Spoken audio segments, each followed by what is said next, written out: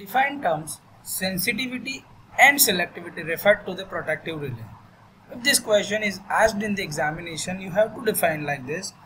The sensitivity of the relay means the ability of the relay to operate with the minimum magnitude signal, means the signal of a minimum value or the lowest magnitude for which the relay will start to operate is termed as sensitivity. Selectivity is the ability of the relay to sense the fault within its own zone and isolate faulty section without affecting the healthy sections which are not in its operating zones. This is termed as selectivity.